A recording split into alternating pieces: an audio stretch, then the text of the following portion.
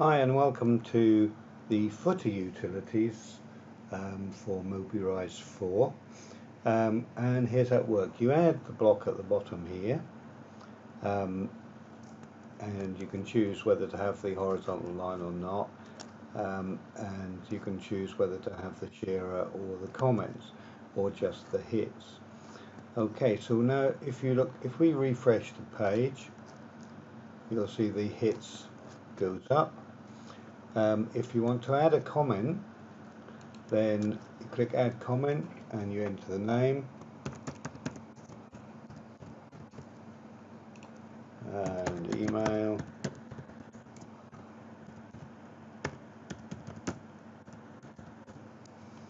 and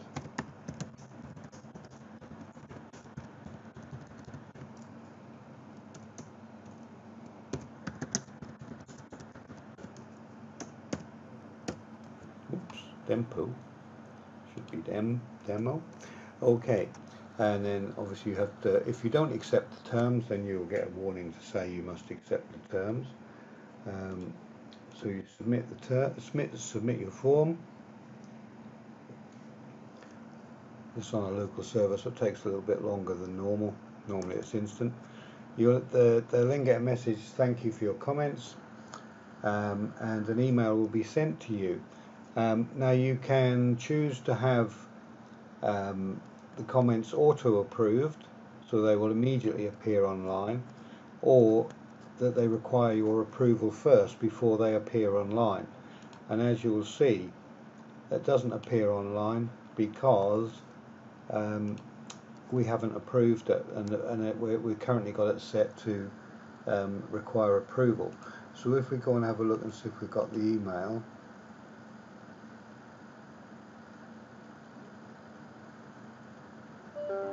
there we go, there's a new comment has been posted. Okay, so we've got a new comment's been posted on your website. It tells you who it's from and their email address and their IP address, and that the comment needs to be approved before it appear on the site. And there's what was posted, and it was on the index HTML page. And then to unapprove or approve the comment, you just click the link in the email, and then you'll get a screen that says whether you want to approve it or unapprove it. At the moment it's set as unapproved, so we'll approve it, and it's now been approved. And then if we go to view comments now, there we go, there's our approved comment. Okay, so that's the comments side, and there's currently, because we haven't updated the page, there's currently 6 comments. Yeah, 1, 2, 3, 4, 5, and the next page 6. Okay, and then you've also got the share option, and you can either share on Facebook, Twitter, Pinterest, or you can select from a list of all those different places to share with, and it uses an adapted version of Add to Any. So if we went to share on Facebook, as you will see there, now to get an image to appear there, you would need to set the OG tags on your page, and then that will pick up the right image and the right text to appear here.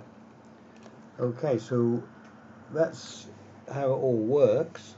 So if we now have a look at it in Mobirise, so there's our block that's been added, and it appears in the extensions and in the Ricosoft group, and you just drag that onto the page to get your comments added. And now if we look at the cog, you can change the background color of the block, and you can change, where are we? Oops. You can change the modal pop-ups color, but that won't show unless you publish the site. That won't show in Mobirise. And then you can choose whether or not to show the comments, and then they will disappear. Whether or not to show the shearer bar, and then that will disappear. And whether or not to show the horizontal bar at the bottom. So you can use that in a combination of two different footers. So you can have your main footer at the bottom and then this footer at the top. You can also have that, of course, halfway up the page if you wish. And then you can also adjust the top and bottom padding of the block. And the counter image that would appear here.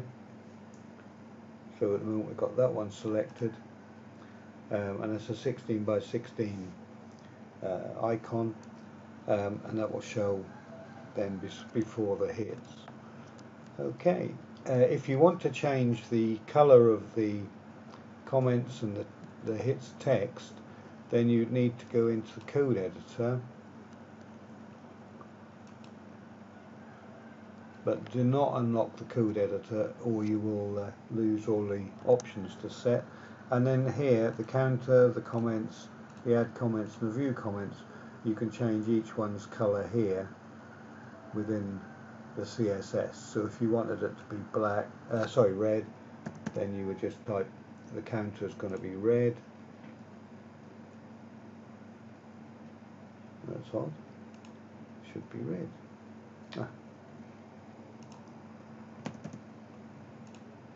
There we go, that's red, and the same thing with the comments.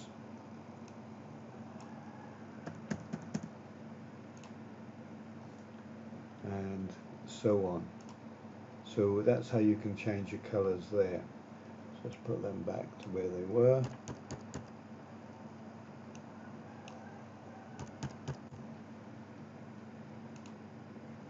Okay, so then you simply publish it to your site.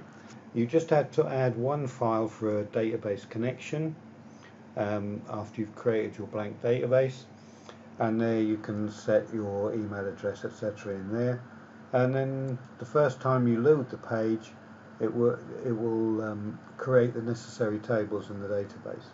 So that's it. So there's the footers utility. Enjoy.